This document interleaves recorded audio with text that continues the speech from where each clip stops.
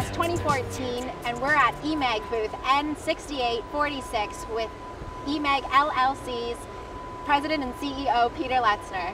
Peter, tell us a bit about what's going on at the show today. Well, here at the show, we use the IMTS traditionally to launch a new product, and this year we have an exciting new machine with us. Behind us is the VLC200H, which is a world premiere. It is a self-loading harbing machine geared to the transmission market for manual transmission, double clutch transmissions, as well as automatic transmission components. That's great. And can you tell us a little about what are the benefits of this new machine?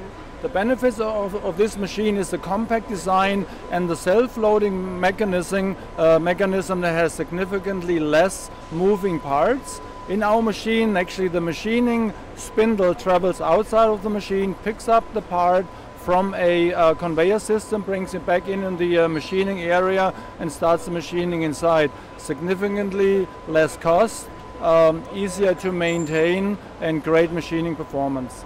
That's great. And can you tell us a little bit about the other machines that we've got exhibiting today? Yeah, we brought pretty much what we have to round up the market in the transmission world. We have a VL2 machine for the basic, we call it OP10, OP20 machining, the pre-machining before harbing, and we also brought a shaft machine with us, the VT24. It's a self-loading 4-axis turning machine for shaft components, for transmission parts, as well as for camshaft and other shaft type components. That's great, Peter. And can you tell us a little bit more about the non-transmission parts on the VT24? Yeah, on the VT24 we also developed the market on the camshaft side of the business. The camshaft, I call it, becomes more intelligent, and the market is moving away from the traditional casting and grinding operation. It's an assembled camshaft today with multiple lobes, with 0 lobes, and those lobes need to be machined and assembled. And in order to provide now a shaft that becomes a camshaft at the end, you can use this kind of machine for all the precision machining and the finishing of the camshaft in order to have this new product available. Wonderful. And I see you have some oil field technology machines here today. Can you tell us more about that? Yeah, that is very true. On the oil field side is a significant large market for us in the United States. We built in a separate plant in Europe pipe threaders for the oil field, and the oil field has become more and more complex. You have drill pipes that go on the ground, you have casing that go on the ground, and you have tubing that pumps the oil out of the ground. And these parts, round traditionally, need to be threaded and machined, and we developed a complete product line to serve that market. This market has done very well for us, and we have a machine here to demonstrate our capabilities to support the oil field industry in the United States. That's really exciting. What other technologies are you most excited about that EMAG LLC is rolling out at IMTS? We also have a demonstration about our laser hardening process. The laser hardening is also something that ties in to the camshaft technology, where you have a specific laser control system that allows the lobe being hardened in a non-quenching process.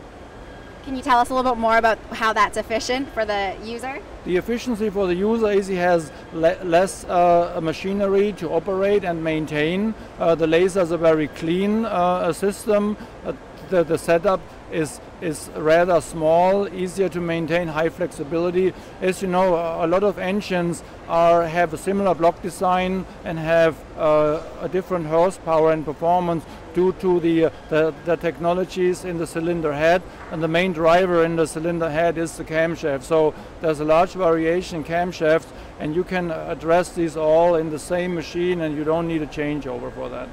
That's great. And then for final overview, what are you most looking forward to in terms of future technology and then future here at IMTS?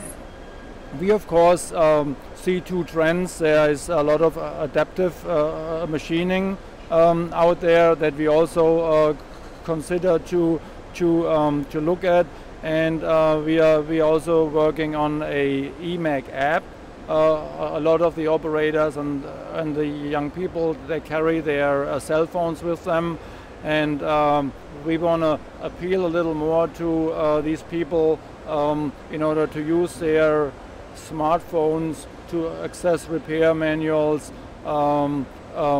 machining data, setup data. So we see that market moving away from the dedicated controls to a more flexible environment where small smartphones are becoming a major player. That's great. Thank you so much, Peter. I'm Natalie. We're at IMTS 2014, and we're with EMAG's LLC's President and CEO, Peter Loetzner. Thank you so much, Peter. You're welcome. Thanks for having me.